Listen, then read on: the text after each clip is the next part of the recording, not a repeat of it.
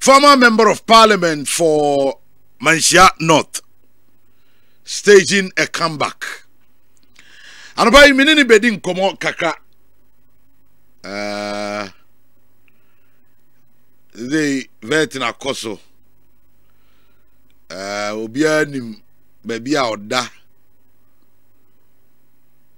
Yebi room, bedin komo. Honorable Akwawe. Yenu Akwame. Now who ye? Yakopon. Afi Japan so. Afi pan come to ye. Are they with you? Is it coat of arms, no? Pacha. Any day, bia, is a old ball. That's all, like. Say me patriotic. Yeah, those you. I love Ghana. How is life? Well, I think God has been kind to me. Nansa na no mame enchia Angel FM. Etie for near my phone na Dr. Koku or tin so baby obia ne hokeni mechia omopa. Mechia menshia no for this your mutie ya no pay teach you. Asante mai medru had na machia me na na otikokoso. Na say to the second Sante hene. Anope ne nana na mete here ye bedin komoyi. Mechia obibia party phone nyina obia mampanyini ye flag bearer Dr. Mahamadou Baumia obibia. Mechia obibia. I say how's life? How's life? I don't know what to say. How's life treating you? Oh, Missy Yamini Medini, you say me can bro. Life after parliament.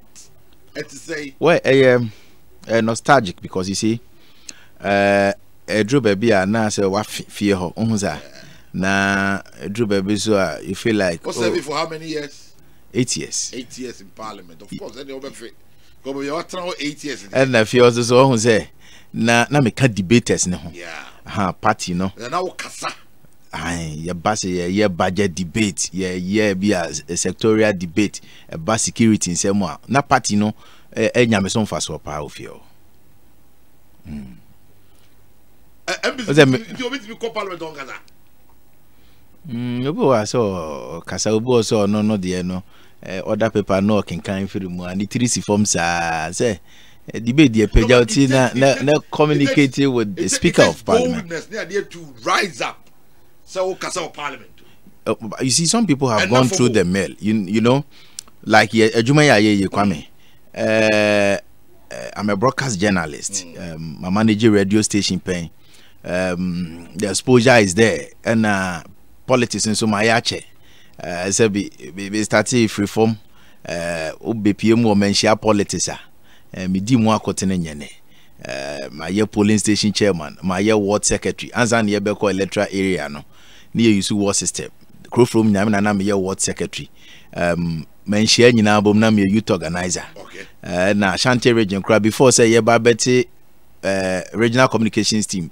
Na ye new communications team. Na ye prem public relation and information management of New Patriotic Party.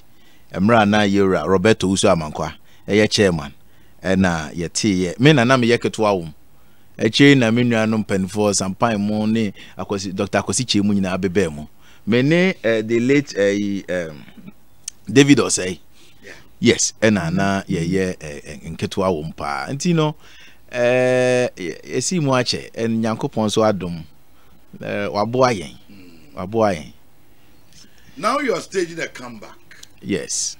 Obeso sign with that Manshia not anobio. Pachan. Eco parliament. Yes. So what file here be what that number say? Pachan me number 2. Lucky number. Yes. The second coming. What's about you? Second coming of Collins Owusu Amakwah. And the movement is your strong.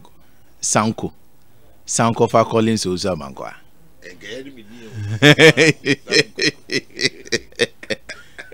Sanko for Collins Owusu Amakwah. And Sanko. SANCOA. Oh, okay. I get it. I don't know. Stage your comeback. Well, Kwame, a space a daho. And ama me sa ho den na meet media ba if not that space daho. O be person me chere say enkobe ka say o opanyin say na wote so. Yeah. Na say delegates akoto aba na US nchen a. Edi enti na o say ba bio. Yeah. Aha, ti say me nua kuma na obaye no. Emodi mo wosra. Ka me nya sa ho den ne ma. De edi kan. Okay. And came to me in Kobase, Ofa Bebia, Obia, Kaze, Papa. One cofa forms a no benya problem. A papa, ya feel a Juma now, ye no.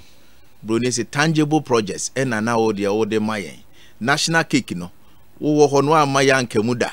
The HSF road infrastructure, Utimi ya the whole road minister. Eba umpesua so to the whole constituency.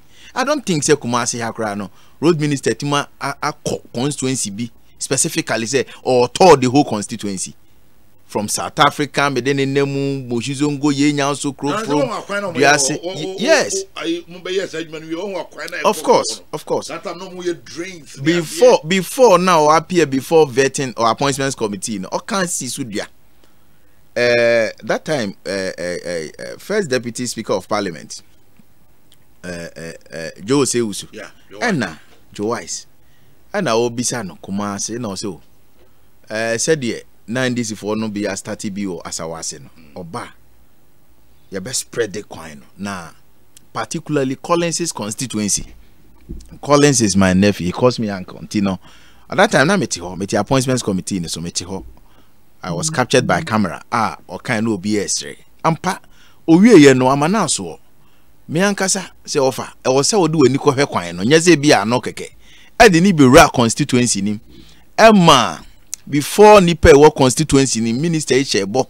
So obebo me transform a constituency. To be honest with you, ohwe asphalt valleys ya di gu mu a na ekoso. So when I lost, in fact the man Amakwah ehye ni chen bibia because no ntiase say the akoye ni nyina na wa ko lose by 4 votes. What happened? Now I'm so uncle so you lost by 4 votes. Yes, enyesi on still a minimum kai sa there 4 votes. 4 votes. And now on say what happened is say o dynamics na 2012 mimi nuano so me nya ne contest akosi.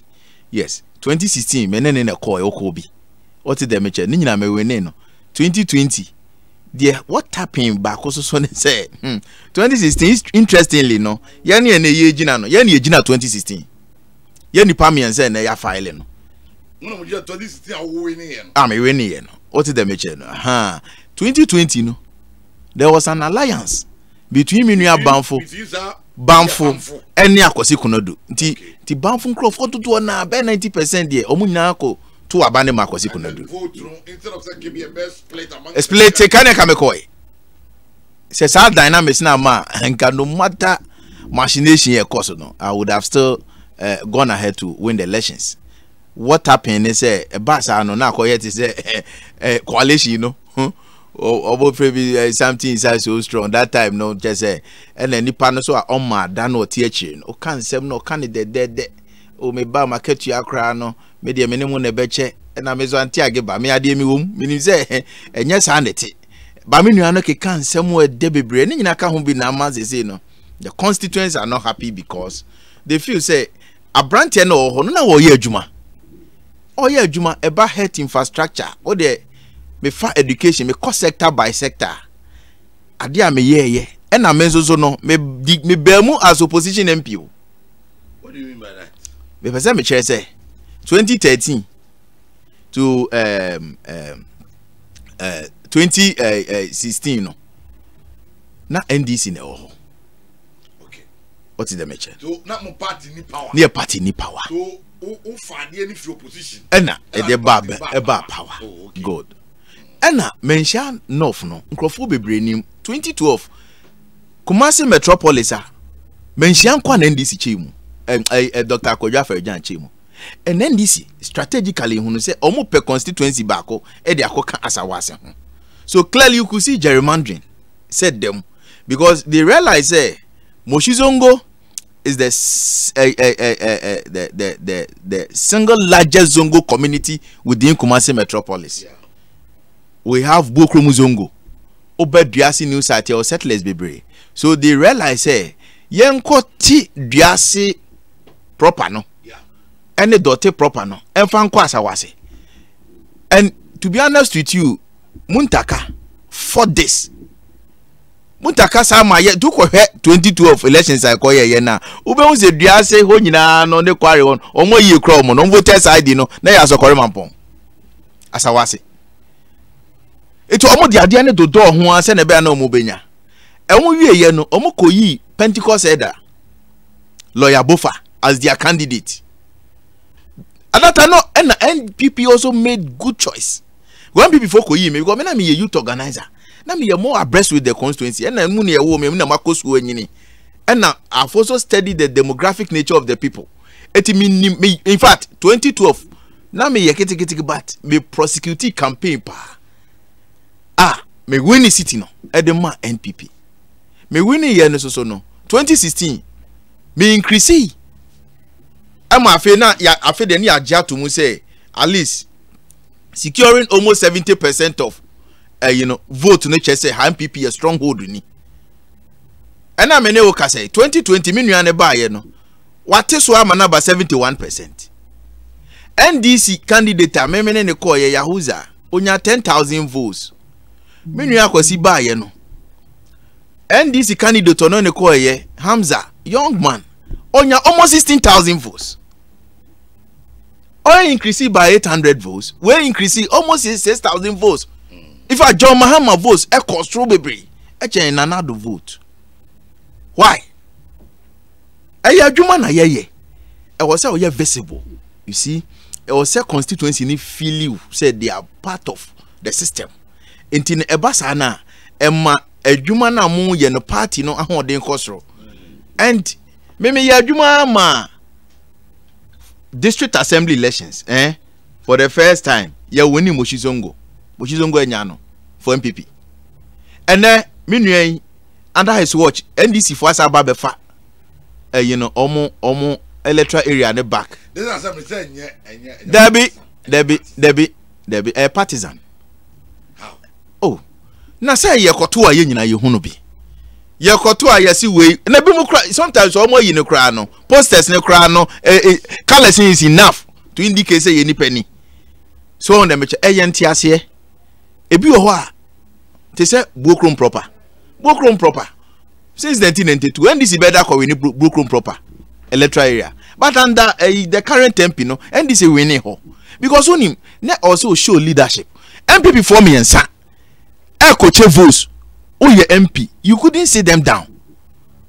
Who what take a position and no more say as a tobacco chi only yen can be bia and no more call na yakoji eni so ba me wo ho no na me ne omo kasa say look ade no ye kochiche mu a NDC be fam etimu ma yen ka ye hu mom enti kwa me sabi be ko idin fata na kono. Okay. Men crofo no men tenai kwa me wojetum say me nye obi a sabi me losu seat me kodada there be me ye adwuma party eba elections a even 2020 after say me donating me am pick up edema youth wing yeah that na Alhaji Castro and a youth organizer. So mumfa yemfanye campaign no kwame na me ye secretary to security subcommittee for the region. On the elections day virtually I was in charge of operations. All the big guys I mean on the ground everybody knows Collins Ejuma or a party then yeah entino a back communication and ajokra na me TV so radio na me defended the cause of the party nearby no my yama femu die ena almost ha hunu said there be majuma me ye no me nyanwie eno ntino for na efrel kwame me say yesi men krenso asi ni trase na woni asase ka kire no say ade a wan kasa wa fa constituency nim ena why yes survey ube hunu say absolute majority of the people are craving for my comeback. I'm telling you. As you of them no say what GDA say obe win. Kwame, me wo GDA e say ma ye adwuma. Duase doti kwari. Omo hwe animu say Duase hospital a me si no. I na aye abandoned project na. Me ba na baba beto aso. And just abandoned. Mentiase because governance a continuous process. Ejebi wo ejebi tiase. From the same political party. Of on other be on ko na when your credit. And then I think I'll straight if and come here. Can you select contractors? No, come in and buy and go now 3 years in it. And obe push yama omo. I'm a middle belt authority. I engage you omo in terms of mobilization in BBA. But when you say Collins edin bata ho say oh ono kra ene ye we nti ene sanete dia obenya credit nti no e abandon wachi he ya wasco ko ICT center kese na mesini ho so I'm run about here rechire ho ne ko ICT center kese na mesini ho ene aye white elephant project che say ya nsuo bebre a wo senka ohwe no commission ye nyanso mechanized boho ameye apart from the school there no dem yema community no dem mayama buokromu zongo mechanized toilets ahodo in fact mo zongo dem kra dem awie ya penti bibia onko hwe na nka enye ho hyehyeye ene se kwame apart from that eba education kone ko hwe duase ni yewo school bi ho na asefem be she duase for ne boss school e bebu ogu ebe si school me lobby am yes school papa kwame ko duase ne ko school a mienu a 6 unit classroom blocks mienu a through me lobbying any application of sika yes statutory funds a ye de maye no yetimi apagya edi SCC ho enti no ya adwuma adan se me ba be DMP na obi anim challenger na buokromfo wo ewo nsuo buokrom estate o conference yo we I had to lobby Ghana Water Company. The MD no drag no to the constituency. See, this is what we are going through. Ye ni nsuo I can say ye nya nsuo nom. And now what is say Buokrom Estate will be complaining about water. Ohu dem eche no. Enti no kwame ya adwuma. Ya adwuma. Enye se bia ya no keke. And beyond we ni so no talking about facilitation of jobs. Any other opportunities, skills. Okay. Now saying ya kra metiache me facilitate a digital skills training at my constituency no. At least nipa 50 there. You training or mamunim there. I bear for computer ICT. Metiache also me facilitate. Now me bought Accra I can say Ghana digital center for Abasu. Anyway, of course. Say omuhunu say me pe bibia ya mama for. So who dem eche no. Okay. What the room away? What was there a point out? Free party room. There's no go dia lanchemantie. Alanchemantie free MPP do free. Set time na me dia lanchemantie no MPP ni. Strong MPP member. Fantastic. Inti say then. Oh, but say no dear Kwame. Me babontini joy from for me. Exactly. Enti mischief, but it's also part of the game. Because one say wa obeden associate. But Kwame, me my mandate to about politics. Man 88. When it comes to politics. What done me am 88. What is the mention? And Kobe Bia because MPP for new. Say ye come rantie ye bom rantie miensa pe e wasante mantemo a omo di omo enkwato ho aye adwuma to secure victory for MPP o de ye je kufo de no kran free ho because under je kufo nya na me wo prem aye ye adwuma den e de na na Dubai untimi nyi Collins in free mu da now sometimes enkrofo kotie ye boiling point HFM yen me ne lodinu samo yen obi abetie de ye ka Collins me to sometimes anajubu o military police and na edimi kofi no mo way ya ye adwuma besi ne na me ade a me ma bre ho no e true MPP na me ne owura chamatinya relationship. Okay. Why are they expecting say papa no akote afrafranto movement Collins is also so me so me konkoti bi there be but I no so nche say me kasentia no. Why? They are expecting say me met na radio so na me kasentia panyini no. Sane politics. Sane bi ebi mu adwene mu no ka bi a break away no na waba na wabeka sem bi ye Collins ne papa no ekun. Me don me ngin di say Dr. Mamadou Baumia oye flag bearer. Ohunu say this is the kind of communication cry me ya na ni beje ho. Me yes, me no. And Kwame, you know me. Me see ade no say na me kono asa na me kono obia wo ne se do si hu no ne niema aden say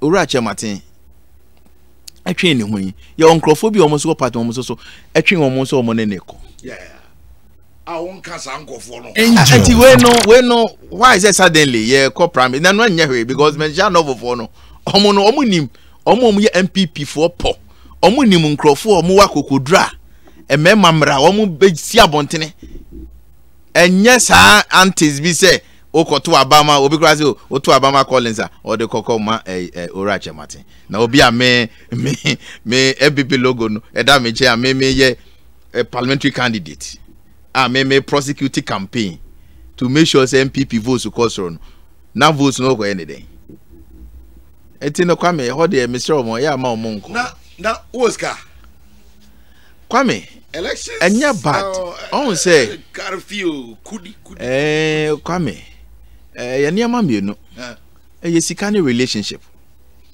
and they win elections but so Kwame, you need to cement with resources, but first of all also relate well with your constituents, of course, and also the delegates. At the time, your opponent ultimately say me to extend that platform be Collins Owusu frame meeting menko banfu me aminu banfu bronya no di party for ni bronya na menu akosi no mo bia anko na me bisa mo say na mo delegates akosi kono dube ka chem say mamu nkotie ora banfo no mo misa ne say national elections na yekoto ye no oma na omukoshia MPs no oma na omukoshia constituency executives no na omo ndonzi omo no mana regional elections omo ankoji chemawu ntumi nsi onum anom ko kansu omo je nom aduom me wo fa asarbedi akon omo ji obi ade in fact nasarafo nyina ko omo hu omo mobo omo ji omo nsi onum na waji national elections nipa be 59 obi akra ma mo 500 Ghana ezen eno de mo ji di 2 year what dey me che no ebi de omo de ye poultry farm no so be it but say a true parliamentary primaries na obi a wono no party ni mapono afile a emremu na o se bia constituency chairman wo free meeting e de ma yen no na se bia wo se bia obi binti no onya eno no de party for na wo form no man kasa obunim eti mesre eye ebusuya baako nuanom ne yakọ contest enye ntokwa issue based oye ni ya woni mbete me say there bia no wo pese o judge madwuma maya o de the couple under NDC and I'm MP from MPP because under NDC krano I mean under MPP may perform more of projects no? Even under NDC I was able to make sure say sika na dia mame say me fan ko high dan me the baby yi abandoned project F line police station ultramodern police station me page DC F line no me that time no na me opposition as MP that time na sebi obia epemo a me ginamu gidigidi in fact first highway Dote highway na asphalt I fought Muntaka on that say aden asebi munam asebi enim ho badia monfa meso eyinima because from to aduase nyina ne any asphalt obabia and I've been consistent when it comes to lobbying of projects for my constituents enti we there eye fie ntokwa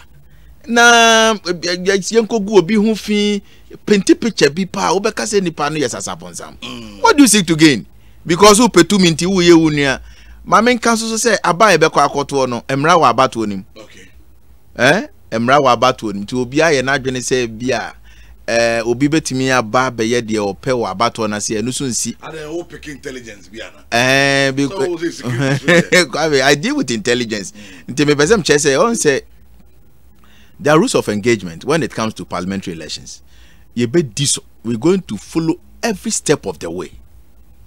Rubia, you be making sure say abatoni e kan wa kwasha wadaka what wabakama on fan chire obi unye enu anu no nyakokudro ko to ni boom ya to ni fa kon so enya fe ni ebe chiche mu say we ya to ni fa kon nyakokodro mention of ehia change of leadership mention of ehia Collins type of leadership na constituency no mora na wosro na every day you hear of mention of both on the floor of parliament and also outside parliament. Now Obia won't say mention of, and then you don't even hear of the constituency. I just see a movie by your interview. And Tino Kwame, constituency not da. We need to rekindle the spirit of the constituency. Now yetimi etwimpum to any more at the eba. I remember very well. 4 years today, I have no government guy. Famous statement that will last him well. Okay. Yes, I know. I'll ship him well. One said that was elections, sir. They said they're making. Na Obia or baby and a whole digina. And later I realized because of alliance, no. Yeah, I had to struggle. On the machine because now acquire two against you. Kwame, what happened is because somebody's only bound for your fine. Of many fine pa. Oh, say me no. What happened? No, say on say me na metiso. Enti no mo so hunu say indomitable Collins. Eti say ya guy ho amomu na bia ya nyina it will be difficult. It will no yom kra na ozenka ono so hunu nua ne mobo. Say oh, say o menu nya na ekoyi papa no. Eti nka na o. Bako sisi bako. Bako sisi bako am fa asem no anya yi. Sa gentlemanly agreement no. Baby. Bako sisi bako. Enti na ye nyina yeko. Ye me ensan yeko. Wa sebi ora ne wosro or star ne wosro no. You are going to carry the day. Enya ntokwa because them fi say friendly match na yeko. Ye nyina consensus na yewum. Ebia Faye no are joining and here we have about 20 minutes to go. Honorable Collins Owusu Amakwah, former member of parliament, at the moment North, or seek a comeback, say Obeba back to parliament. Now Wabe finished their unfinished business. Now or a mention North and ye did the uncommon. I know there were forces that fought you. Yes, I would say. Well, forces no. Certain members of parliament outside your jurisdiction. Of course, fought you. Of course. Him say, and Ora Chairman Sabe catcher or say, once I'm losing, yeah. In the interview, or he mentioned me say, parliament, Emrantia, ye knew who mobile Chiramano, Bako your Collins, Amakwah, and Marco to a bay in a free one. Ora Chairman Sakasasem. Nenye BBNTia. Obia nim say Bakumasi akwanya. And as my make a home video now on the floor of parliament. Na ma yirim e base airport city something na de bia maka ho asem. Me ankasa na de aye de ba asanteman mu ha de me nyeja me ho. Men kama no ntum da say national cake yeche na makama no atum. Never. Because we have the numbers. Yeah, na sabi enem dia una ma hunu so enam asante mante so na MPP ye tasty power it is a ye che ade na but obi ti ba bia na ofi say oh na Collins mo cross omo na omo engineer ma bi gina mu dodo ase omo gi animu nya ma sa akwada no o peja bi o ya rising star ti yen kate no na nko bi a sabi anti ageba nyankopon wa peja me youth organizer yedo akodi MP for a first MP for people of Menchanof. Yeah. Oko mrashe bedwem wa ye adwuma ya ye committee chairman, government assurance committee chairman o. ECOWAS parliament. Defense and interior. A chese utimi hu se baby a wo ko no. Eye constituency na be benefit. And parliament deals with seniority. Enti edru baby a nipa no eko would you tum say we die enye se ogu yanimu ase oko yenso na sene obi gina baby o yentwa no na nka memenu at that time no na oni kapre o eso otua sika chen me what them that time no oni kapre oh baby I know yeah adwuma me ka kire wa oh be hu katua na e de ma no sally. So what I'm saying is forces na wo kan okay met me hu sika oje Oti. Now. Oh, you said you don't watch it, don't come. And don't come. Anyway, when you are connected, then so. But Kwame, all said and done. No, me who say Obianim, me dear, what I went through, no, your Kumasi for any asantimai, any swore, intino, and ya dear, me pese, yabecombio, a fiachi, and yabofono. Nemono, dear amount for your hen say, yabecoswa, amaya no abini, na ya prim puntu, dodo na dia be ura santimantem. Sebi, on searchi nyoda, sebi, on searchi announce I am. It is on Sayam. There's no place like home. Now we get a santimantem. Yeah, Hana Kwame. Yeah, frumashe. Inti no ya koko beba. Enuti ne ba Kumasi mpuntu ya na asanteman mpuntu ne ana ye mubi ne ye ni abre ne ya na nye bibi enti ana we feel say yentimi ntina oman mu a 70% of our national budget is spent in Accra. Na 30% ne ye chema ye ne ayaka. It's not right. Eti no say wa nya kokodro na yankasa ye tiri ho a. Ya ma ye kro no nya kese sa wa bra ye hunu interventions wa hawo. Ensi enti mesre se obi yesa no nche se se bia se oye too known there be obi a wo pe bibia abakotoko no se bi yenya na bro eno ne ade a me fi se cost me an nipa bi e fi se o se omo cut me off obesi kura uja ye no ahwetim there ya base an kura wo no constituency omo na ukro mo to abade ma o ma to the parliament yes imu ahwetim debe crofo yes omo betim omo ntimintim onim Kwame, mimi ye obi a sebi onim me. Shemanum kra na me de ma menu ha me. Sa na meti. Me search nyedi. Angel. Because of that in Angel no meaning say Collins de odidi obema ye biadi. Ebesin ada say me call file ye was 7 electoral areas. Crow from West. Ye nua ho nyame fa ne kra nsie yie. Ye crow from ye boa. Onya ne baby call. Ensia aka no emu nan akese no crow from east okoja me ma me file moshizongo okoja me ma me file doti duase kwari okoja me ma me file Bokrom state nyina coordinator omu nyina koja me ma me file so says na aka no 4 and di machi. It tells you how formidable I am on the ground. Me base en sheki because obia so a obenya kokodu ato na bade amame no Kwame eyemema said yourself say me protecting no. Yes. And I want to put it on record.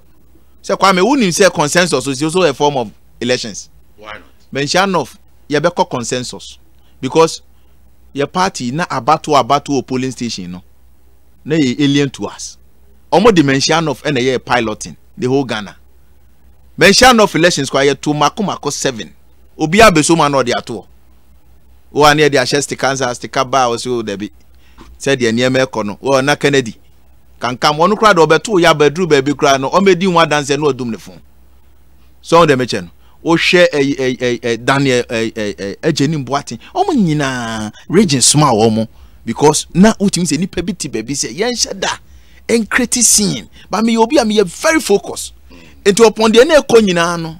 Na me unshakable na me focus e me development ebre mama for eti Kwame me de amaka omo to aba ne mame na me ba I would also protect them to make sure say sa de na ekofa ntokwa ba no ye twa so ene ye so omo de mbeko ayi Supreme Court ro mo fa me nko ayi abato ana me court na che ya me ma radio su ya me ja me nua akosi ana okọ wa ya trokan wa botrokan za ye de awie because bia onim se dru ba bi so a se nipa gina wo so Kwame obo ho so e ma wo ye adwuma enti no me de obi anim se me court na chire ono na da bia na wo no se bi radio so kasa na da bia o pese obi hu se mention of ba ne nyina achi no na ma mention of no mora ne wo so ne ye adwuma enena wo na yama wasumdwe no wantimi anye hwe yama ye de ye hwe animu senka branti a waba because road deficit ane ye wo be 93% a Collins timi be ye adwuma ne aka be 7% pe na nka ya wie no mochizongo nsuo mu order so gu ho mochizongo fo se memra na memra sa square na mpese me mochizongo square na yenye ne runabout kra na mse yenye ne mochizongo square no memra metwa so sa na crofrom fo so fo abodwesefo hwese asphalt ne memra na make sure say adibia sa ba be gu omo ya dibia be gu from rooftop to nana fodo so hu de meche no quarry for hwe animu se omo de atiakam meba beboa doti for hwe animu duase new site entimi ma say ye de kwa akosi emu junction ye jane ho omo passion ho nyina no omo nyina hwe animu se Collins ba diaka no ode beba ba so ye nyina yeso na obia ani age enti no kwame nyame na insha na mde bema wo mo. In fact they've been very, very supportive. My constituents, you know, Nkranche, any kwanye omu humi omu hwa me. Me see from say ya, any jia, any said the omusi eba me hono. And nuntina, I'm also prepared to sacrifice my life for them. Because me won't say omo yankro for omo gelen. You better say about the wrapping up. A reputable water producing company be a one-Kumasi. Say omo epe baggers. Over on bagging soon. Oh, a transfer you know what she said. Oh, when bag come back. Na that I form more you know. On baby at the free accommodation. Na when it's home now per se only sa water producing company Juma Kumasi. Number me de maui wait me a friend. Na only one more akasa. Number no ye 0598 549521. It is a reputable water producing company. Yeah, Kumasi. And no more per baggers. We are not chim that more a transfer we are more best. I was our robot more baggers. No, na sa baggers here for more. No, you free accommodation. You have baby ada. Enti ya no wa hye no so de amame eno achi nsoro se wadi je ho na pese oni company mu mpanimfo kasa number obetu afre 0598 54 9521 0598 54 9521 na bra na fi yemwa na bibia entimi enkonkan na enye kama. Is breaking the 8 possible for your party? Yes, Kwame, you almost 12 months to change the narratives. Now, in this way, nothing is impossible. I just say why you say on 2 more. Me from where I sit, it's a party, no, a selected strong parliamentary candidates. On say ya battle, ya na proportional. Yeah, to parliamentary no na reflect presidential. Enti no ebet me ama yenya hoden more ama Dr. Baumia na hoden to consolidate power no ebe gina ni nyina ne say delegates aba o mokwa akoto no e wo mu say ya na efe ye kasika but the point is edidida na ye nya didi preko. It's important yenyi nkrofo a omo ye popular yenyi nkrofo a omo aye crowd say omo bo ama ye break it no enye sebi omo a de eko omo boto omo nko na omo dwene ho nemu they think about the people, they think about the collective interest of the party. Sa nkrofo na yen select won eno no betuma maya hoden sonko e wa bato a eba so onim na se ya nya nkrofo a research association kra so say edru ba bi na wo dane won sa otie e wo parliamentary level na eno so timi ma vote so ne kosoro. That's what the research shows. Entino edru ba bi na akwa ti say wo change the face of candidate no one person ane so na eno so timi bo apa agi se nipa na waba no onye strong na bia wabeti vote ne so entino omo nhwe ho na yen yi nkrofo a omo power come de wo omo enye obi a wa me a ontimi nka choboi what did they mention? Young pen crowford, they are hungry for power. Or more imagine say ye consolidate power no because ye jitum says MPP no chewa buy more. A bit me a boy ama yet me leverage a governance no ama or more almost so and sent me and can be no almost sent me can be because me dear Malaysia, China, Japan, Munina, it took one party to change the fortunes of the country. Inti eno de Sawuya o near me ya. Okay. Nipano exactly. Okay. Well, it's more than possible. Brother, so meaning what over person over candia chair. Yeah. T4 or Tito mention no. Sure. Kakra me kan say obia nkana command to name name Mr. Mpaibo kase efiri omo say omunua ebema omo ofa omo papa omo mfa omo mpaibo no ntamachi na nkunimdie no beye kase na menso so me na amachi ema wonda said ye bibia mu no omo to omo nsa frɛ me a awie mu ise bi nsuo ma na jo ba bia me bana me ne wo mu nyina nante no sa men sesan na menim say Menshianov will work once again. Menshianov will work once again. Yes, we can only wish you well. Thank you very much. Nia say Nyankopon say on kan no more on ban. Na obibia enko yeti adopa. We are very grateful. Ewo obra wanya ede abase 27th of this month. Yeah, 27th. Okay. 27th. Na really part 3. Yeah, 3. Many afofro me no. Una odem finfini. Me na me dem finfini. Abrantie kama me dem finfini. Okay. No chere say me nua no de order from the odasro me na make omo nyina abom. Okay. To spearhead development for the constituency. Me so na sabi omo nyina so jetum. Say party no mention enough party no. Collins.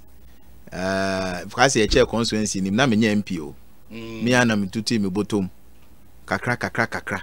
In fact, me taxi bako na me dia mama down for bi ono kro delegate ne Amufa Dixon. Emma Amufa be je taxi bako SF free ho. Say ma me ton na me mfa bi so na me mfa nkoje party office. Emma mention of first party office. Me ana me bottom sika. E de ma constituency. Obia one city nenim. Ni nyina che ahofama na me wo say yem pagya mention of na nye kra behwe. Enti no have been consistent. Omumfa memra na MP scholarship me institute ye no metimi akoso no me rolling out. To be honest with you, from 2013 to 2016 na beneficiaries no were more than 700 within the constituency. I support you with my common fund, me get fund. Anytime bia no application of my statutory funds no obisa opoma no be kachire say assembly KMA assembly. Opoma be catch us say ye penkrofo a omum fun bibiom ye biom run a very transparent officer. Obebo mi din ewom sana mete. All right. Enti no menim say kwame ebeye ye. Hon Collins Owusu Amakwah ye da say pay. Yo mesume damas. Na manchia me nuanom serial callers. Okay. Enti no volunteer communicators ni obi a mechia me nuanom serial callers. Okay. Mate say ye nua bako. Sabi onya accident no awasam time kohwen ye nua to park na neso so Dr. Mensa Kwa Mensa driver ni bako a wabo pa obenhia enough and then the birthday ti Kwa Mensa so me ma awodapa. All right, me da say oka birthday asemi mame so me mfa birthday bako